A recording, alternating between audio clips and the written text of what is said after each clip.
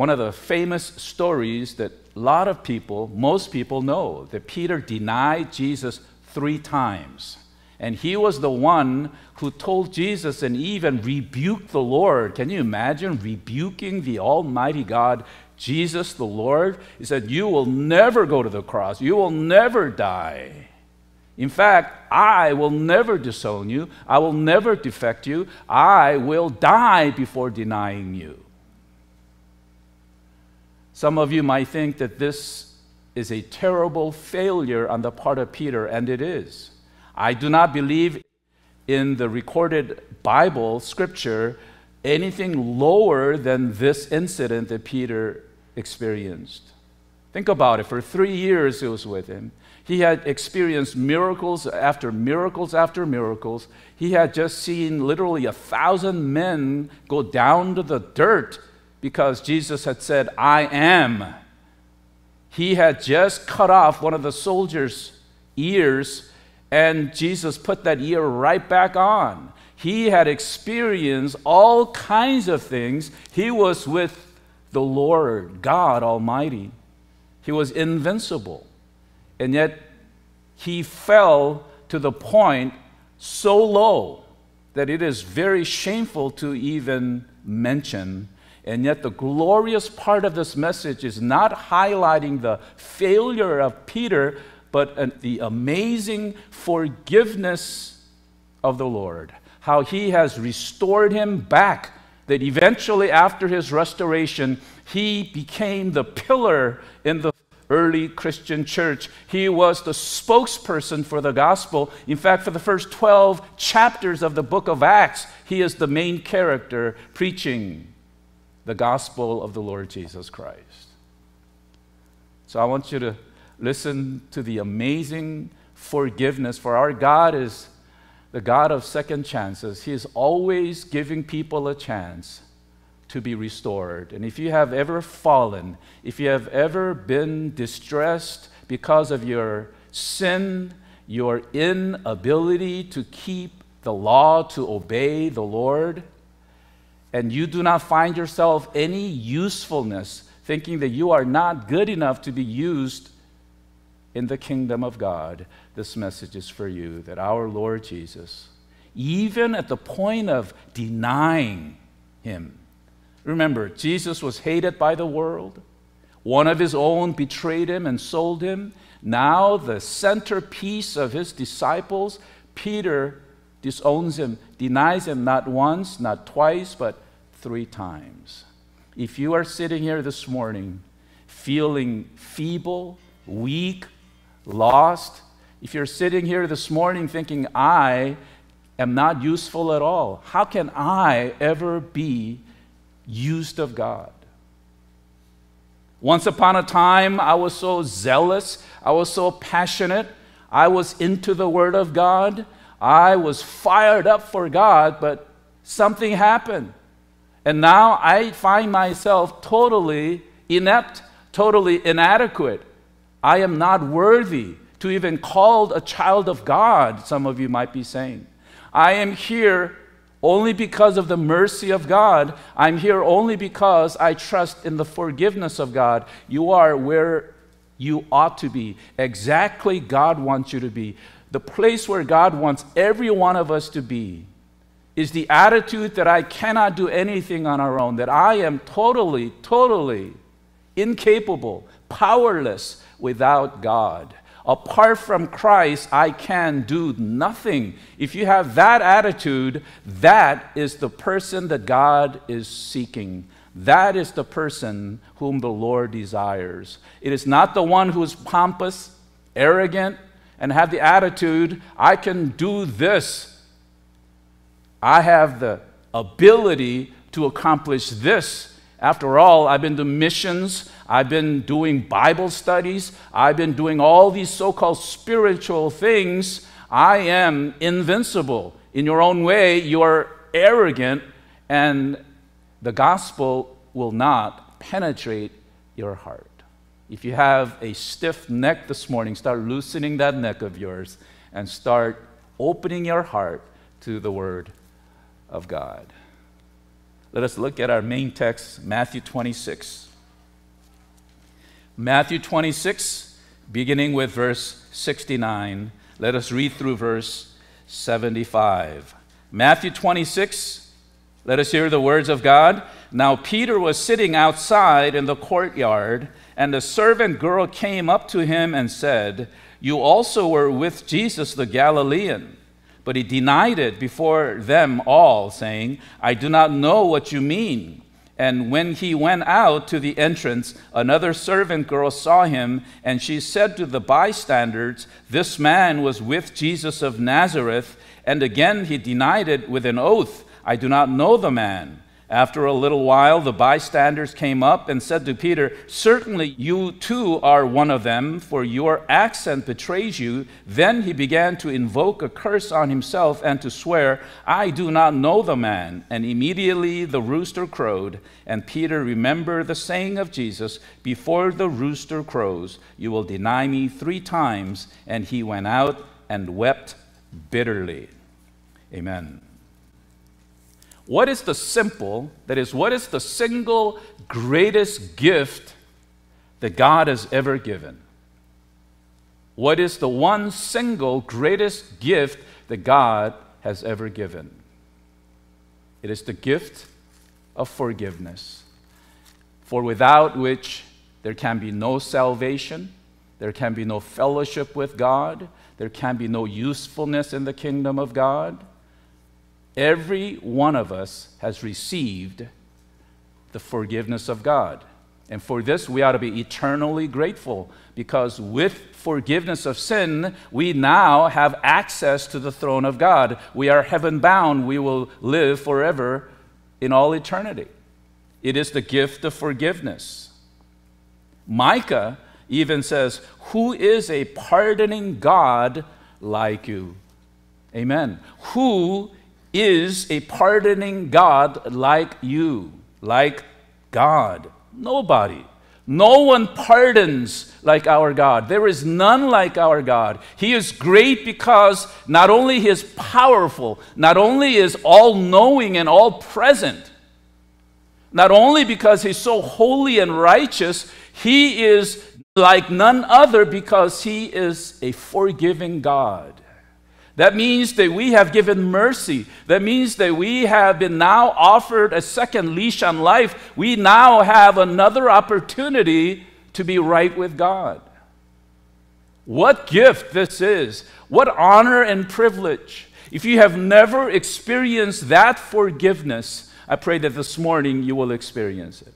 If you are married this morning, both those who are here and those viewing us online, if you ever fought with your spouse, and you've done something wrong, and your spouse does not forgive you, oh, what a sweet moment it is when that eventual time comes, when that wife or the husband says, "I forgive you." What a sweet, sweet experience that is.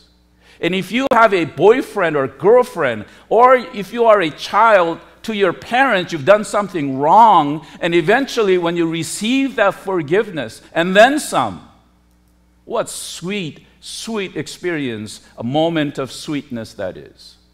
And to say that our Lord God of the universe would forgive a sinner like me and us, what powerful incentive that is for us to live in this wicked world. No matter what the world throws at us, knowing that our God has forgiven us and has removed our sins, that He does not remember our sins, that He desires that we be righteous so that we will eventually be with Him in heaven for all eternity. What great joy this is. That is why I say to you, maintain that joy of salvation. Maintain that zeal, zest, passion, fervor for the Lord, no matter what the world throws at you, no matter what they do to you. Maintain that enthusiasm for God. Run to God. For those of you who have barely made it into the church, which I am grateful, try to walk a little bit. If you've been crawling into the church, to the arms of God.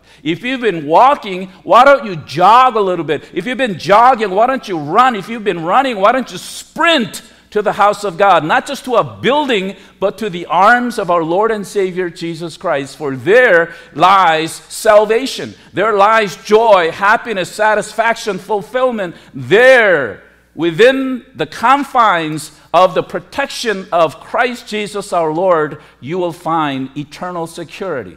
You will not find it anywhere else. Why spend your time wasting your time elsewhere? Spend time in the house of God. What glorious, glorious thing it is to be spending time with our Lord. And that's exactly what we will be doing in heaven. What do you think we'll be doing in heaven? We'll be spending time with our Lord, just being with Him, because not just the gifts are valuable, He Himself is our gift. Amen? Our God is our gift. You and I have received this gift, not just the gift of eternal life. We have been given the gift of God Himself. The joy of the Lord, therefore, is a result of receiving this God as our gift. John records when Jesus was taken away to the trial, Peter was found himself between love and fear.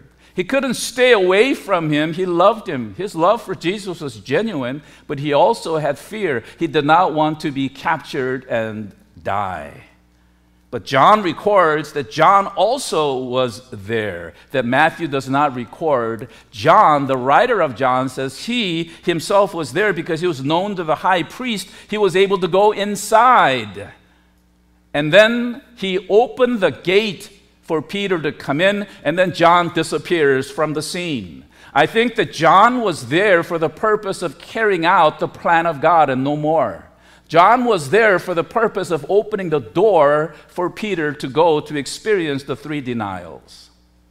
That teaches us that no matter how little, no matter how small we are being used of God, it is all within the eternal sovereign plan of God. So that when church asks you to serve Him, when the church asks you to volunteer for something, realize that no matter how trivial it may seem to you, no matter how insignificant it may seem to you, do not say to yourself, why am I doing this? I am above this. I am higher than this. Why am I put in this situation and this position? Realize that God wants to use you like that donkey that Jesus used to ride on to enter the city of Jerusalem.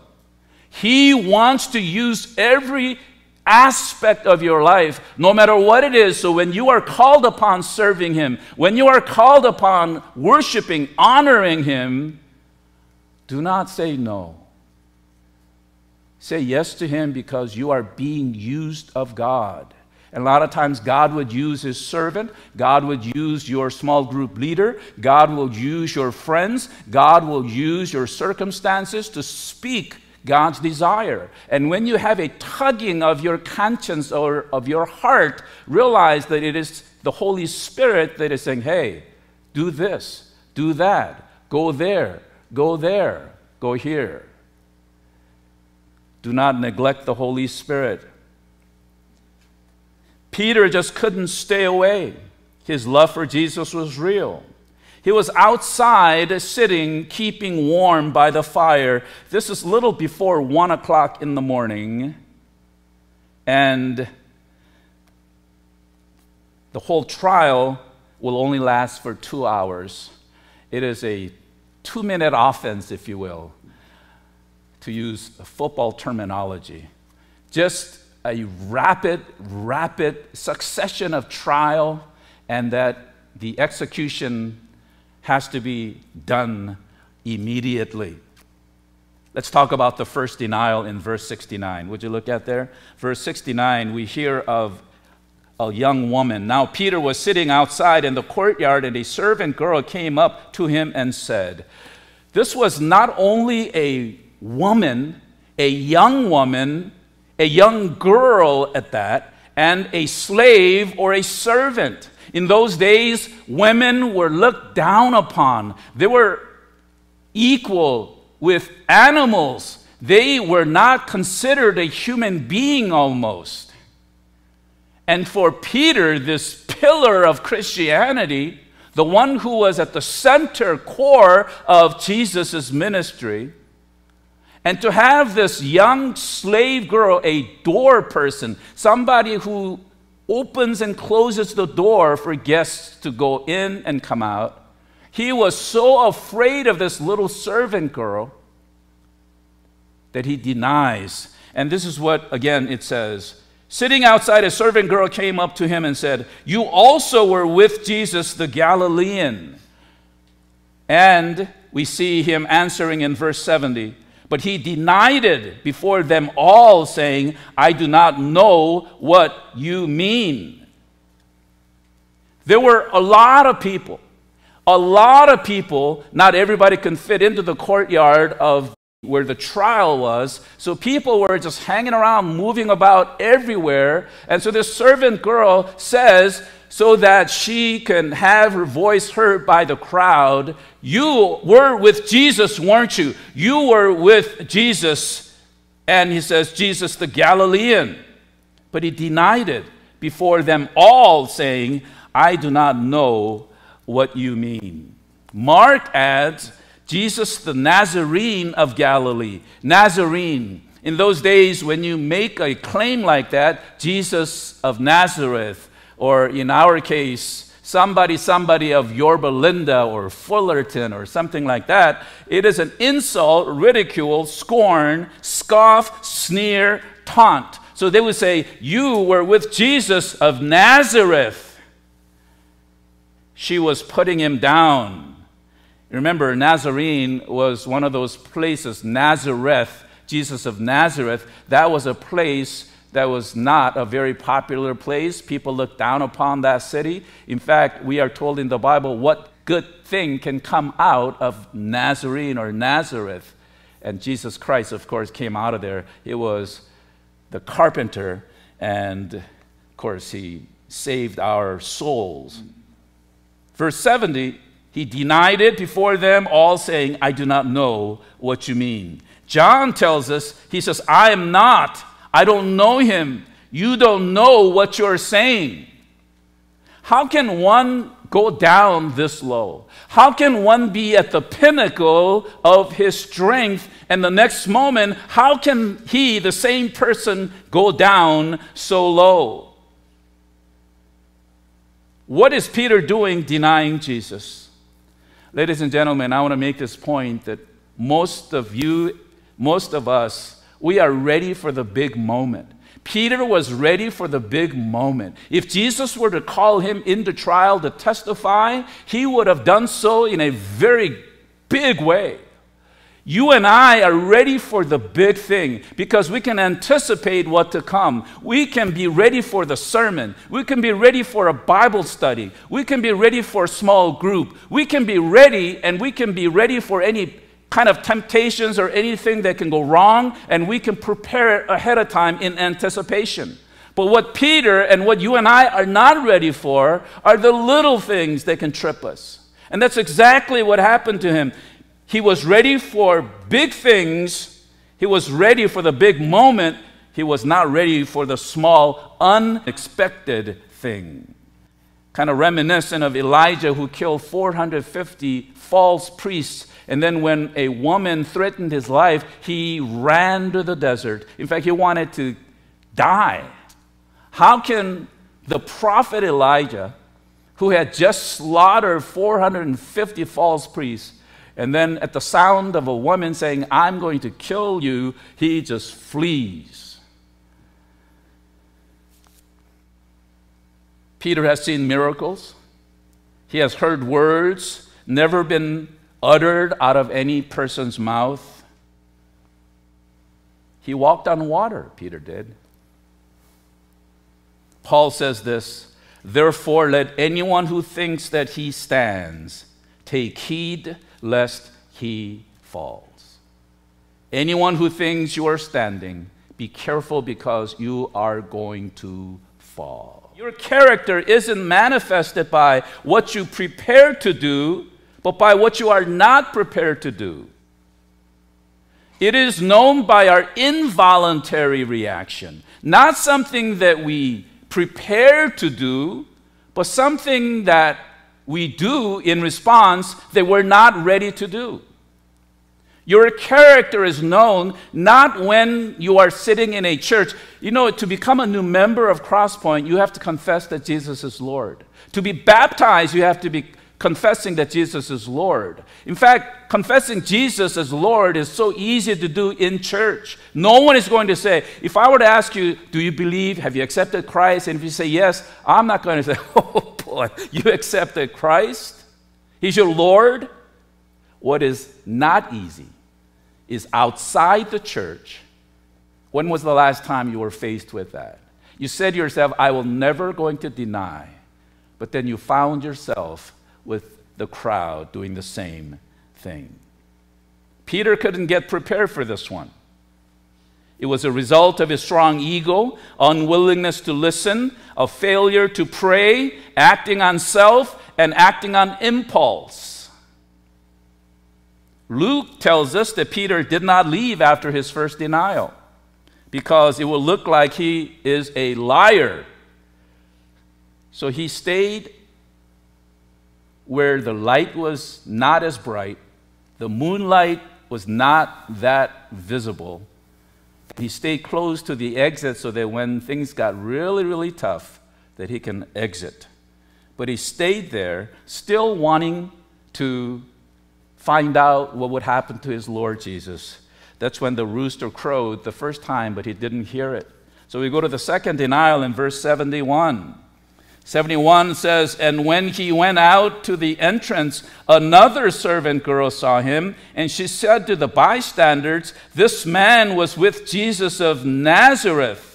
Again, the term Nazareth was used. Luke adds, a man also confronted him. There was another man there that confronted him along with this little girl. And in verse 72, and again he denied it with an oath, I do not know the man.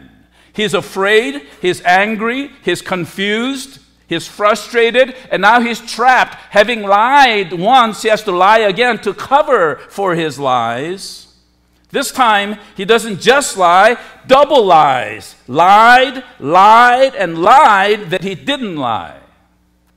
Lies will grow. If you ever lied, you need to lie again to cover that up, and it just keeps on growing. An oath is to swear to the truth. The ultimate oath to swear by the living God, and that's what he did. I swear by the living God that I do not know the man. What are you talking about? I do not know him. I have nothing to do with him. He not only said, I am not with him, he says, I do not know him. He denied even knowing Jesus. In spite of great spiritual privileges and experiences. Some of you have great experiences. Some of you have mountaintop experiences. Maybe you have uttered some ecstatic words that's coming out of you. You have known some spiritual, supernatural knowledge that's given you. Maybe a vision, maybe a sign, maybe a wonder, maybe something that God has given you, an experience. No matter what your spiritual privileges or experiences are, you are not invincible. We are not invincible. It doesn't matter whatever experience. Think about it. Peter walked on water. He experienced resurrection of people that Jesus performed. He saw healings of all sorts, casting out demons. And yet he falls by a servant girl. Let's look at the third denial in 73. Verse 73, we read, after a little while, the bystanders came up and said to Peter, certainly you too are one of them, for your accent betrays you. Accent betrays you. While I was in Busan, for some reason, Busanians did not like to show their accent when people from Seoul would come down. They wanted to sound sophisticated. So in their accent, in their dialect, they would try to sound like people from Seoul, and you can always tell because there's that little up and downish thing going on. You can always tell, but they try. For some reason, some people are, at least ashamed that they are not, for some reason, educated. And that's highly not the case. It's just the way you were born in that region of the country. But they wanted to sound like the newscasters and people who are so-called in Seoul universities and so on up there in the capital. They try to cover themselves, hide themselves, but you can always tell. Your accent betrays you. Your accent tells me that you are a Galilean, that you are one of Jesus. Luke tells us that it's about an hour later, after the first and the second denial. In verse 74, then he began to invoke a curse on himself and swear, I do not know the man. Cursing is to pronounce death upon yourself at the hand of God. Kill me, damn me, kill me. And he was pronouncing a curse. Not only did he lie, not only did he swear, he started cursing to himself and everyone else. If you say that I am with Jesus, damn you. Go to hell, he's saying. I am cursing you. That's a serious, serious sin. He has lost all fear of God at this point. The third denial. And we are told that he began to curse, meaning he kept on cursing. 74, and immediately the rooster crowed. The rooster crowed. That's the second time the rooster crows at about 3 a.m. That's when the rooster crows. We are told in Luke 22:61. Luke 22:61. And the Lord turned and looked at Peter. And in verse 60, just the passage before that, while Peter was still speaking, the rooster crowed, and the Lord turned and looked at Peter. Immediately upon the rooster crowing, Jesus turned and looked at Peter, covered with spit, battered and bleeding and puffy face, looking at Peter. This delivered blows that are infinitely worse than any fist could ever deliver. That look of Jesus. And then Peter realized that's exactly what he said I would do. Immediately frozen like a still picture, crystallized in one moment of time, had realized what he had done. How could anyone sink to that level? How could anybody sink to that level? You might be weak today. You might be a weak Christian today, but you will never deny Christ, would you? Once, twice, 3 times, and curse? You would never do that, would you? How could anyone sink to that level? Well, let me give you the reasons. This just did not happen.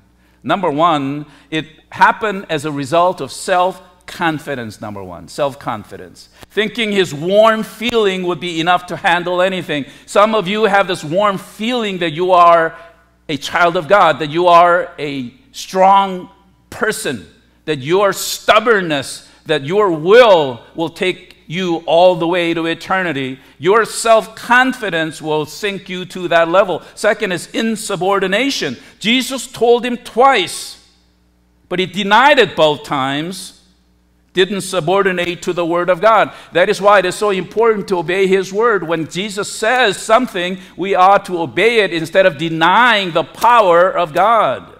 Thirdly, prayerlessness. He slept instead of praying. He slept instead of watching for temptation.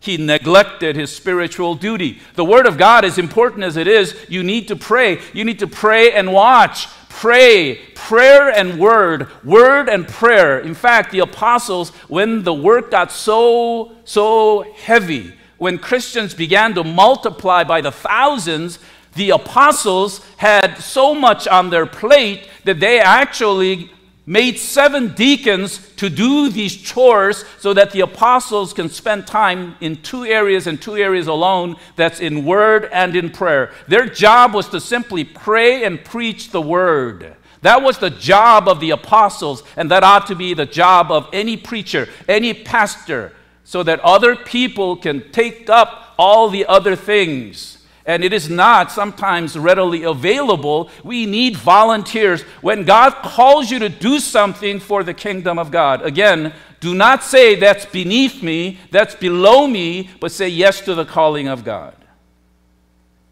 Fourth reason why anyone can sink to this level is independence. He acted on his own, which led to disastrous results. Whenever you go ahead of God, whenever you go ahead of God's plan, whenever you go ahead of the Holy Spirit, you put the Holy Spirit behind you. Rather, you ought to be behind Him. You ought to be behind His plan, His purpose, His goal, His desire. You ought to be doing what He wants you to do. Peter was independently acting on his own. And finally, compromise will sink you to that level. He mingled with the crowd, the enemy of Christ. Instead of fleeing all the way, he stayed somewhere neutral. He compromised himself.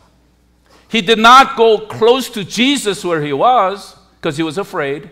He did not go all the way fleeing because he still wanted to be close enough, but he was far enough away from Jesus that this led to his sin, his denying, mingling with the crowd, the enemy of Christ. If you are flirting with the temptations of the world, if you are just simply playing with, flirting with, oh, I will get out, I can get out, kind of like that base runner on first base, oh, I'm just going to tease, I'm going to fake like I'm going to go to the second, or classic case is a third base runner coming home pretending like he is going. So when the pitcher pitches and the ball is being exchanged between the pitcher and catcher, he's like, doing this kind of thing to throw off the pitcher, only he gets thrown out at third base or at home.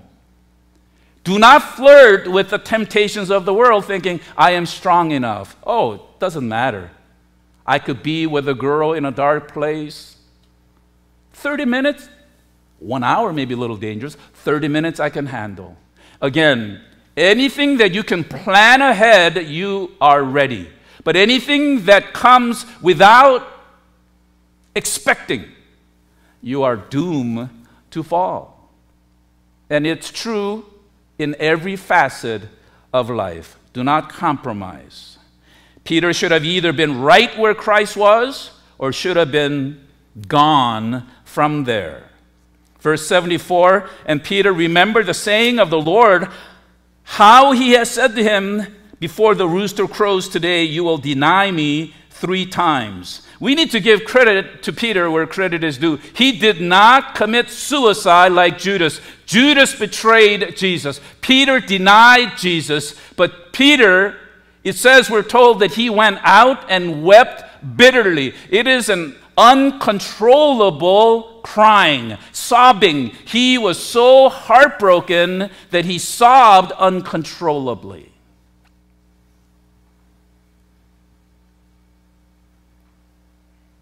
He confessed. It wasn't until Peter saw the face of Jesus that he remembered the words of Jesus. I want you to know that sin does not cause us to repent. Sin does not cause us to confess. It is when you face the righteousness of Jesus, when you look on the face of Jesus, that enables us to confess. That is why at Crosspoint we emphasize the gloriousness, the holiness of God, which will enable us to realize how sinful we are, how wretched we are, and that would in turn make us confess. It was the Savior, not the sin, that made him weep. Weeping bitterly means to weep audibly, to sob loudly, wrenched in the agony of repentance.